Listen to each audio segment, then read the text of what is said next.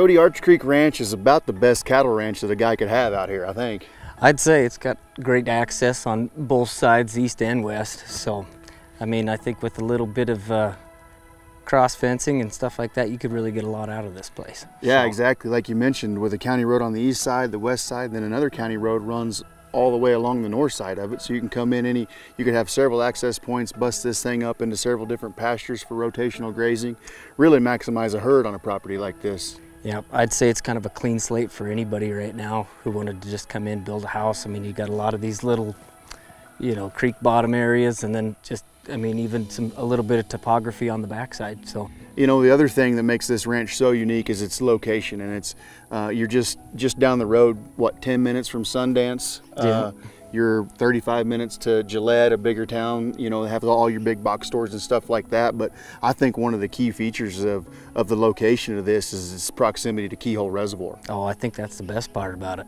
I mean, you're just maybe 5 minutes down the road, you'd be right in the boat. So. Yeah, and what they have down there, a little Pine Haven community, I mean, they have restaurants, there's a grocery store down there, a great boat ramp, and then all the stuff that Keyhole offers, the fishing, the boating, skiing.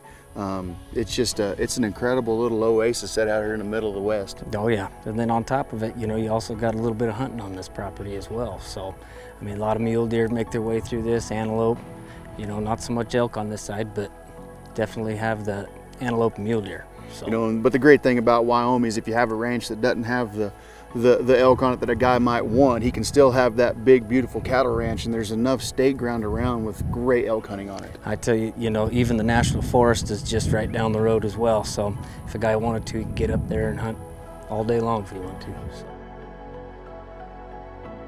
You know, this thing is just under 2,400 acres, so the number of cattle that a guy could run out here, you know, it would depend obviously on the year in and year out, but it's set up perfectly whether you wanted to do a cow-calf operation or a feeder cow operation. Yeah, definitely. I think that far west side, I believe, you know, like if you did throw in some cross fence and there's some early water there in the spring, you know, you could rotation them back this direction, you know, as it gets a little later in the year, and just maximize your dollar on it. So, you know, you mentioned water just a little bit. There's live water on this piece.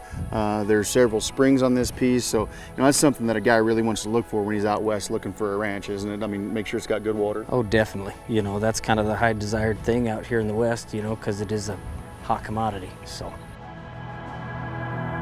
Man, this is a great ranch, and I appreciate you showing it to me. And for more information on Arch Creek Ranch or any others, go to HaydenOutdoors.com.